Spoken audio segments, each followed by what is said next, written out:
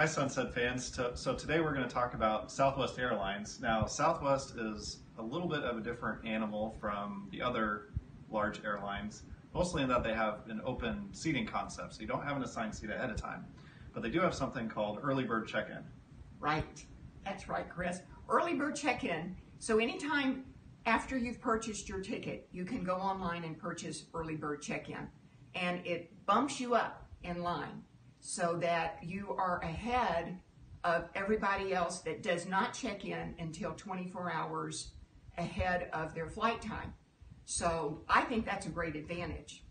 So it does come with an additional cost, and I am hearing that it's gone from $15 to kind of a new structure and how much that early bird costs. True. So it was always, no matter what, $15 per person each way.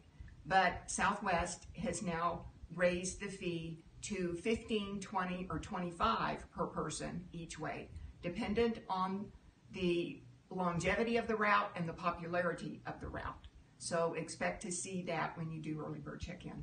So there's definitely some benefits and costs away there, but another thing with Southwest is they have different fee structures, or maybe you could say lack of fees for certain things that other airlines charge for. Yeah, good point, Chris, because with Southwest, they do not charge a change fee. So the other airlines, well, if you need to change that ticket, you're going to get hit typically with about a $200 change fee off the price of the ticket.